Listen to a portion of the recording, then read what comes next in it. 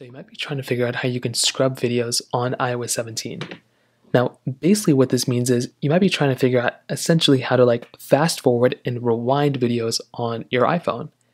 Now, on iOS 17 specifically, it looks like with iOS 16 there may have been a gesture that allowed you to go ahead and scrub videos. Now it looks like there isn't really a specific gesture that allows you to do this.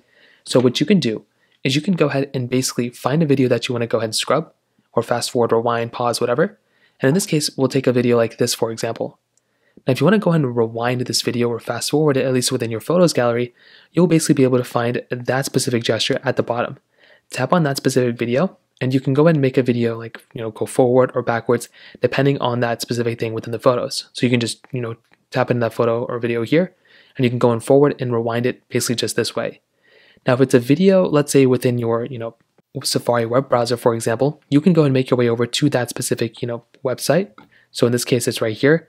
The forward and rewind a video, I don't know why it's not allowing me to just find the video like this. Let's say it's this video. What you can always do is tap into this video like this, and you can use the progress bar to go ahead and kind of fast forward it or rewind it. The thing is that I think with 16, there was a gesture that allowed you to do this.